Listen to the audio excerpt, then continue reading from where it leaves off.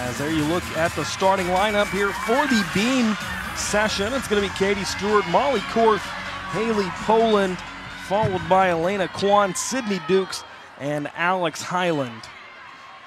But you mentioned just small mistakes from Kentucky. That's got to mean a lot from a coaching perspective when you're in your first meet of the year and you're only seeing little mistakes instead of the big ones. That's got to be huge. And especially things you can go back next week and fix. So we are starting on the beam with the Cats. Katie Stuart in the midst of her routine. Her acrobatic series, very nice. See how fast she lifted her chest and made that a solid landing. She looks pretty confident up there.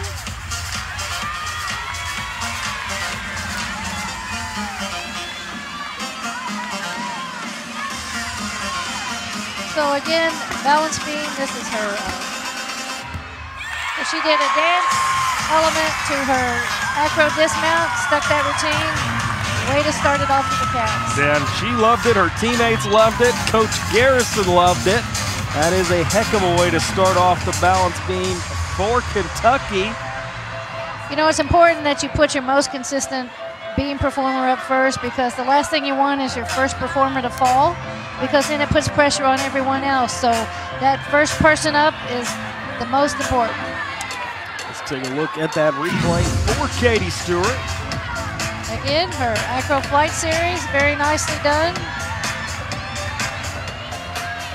This is her cat leap to a side aerial to a dismount. Tuck full. Stuck it. That gives her 2 10s bonus.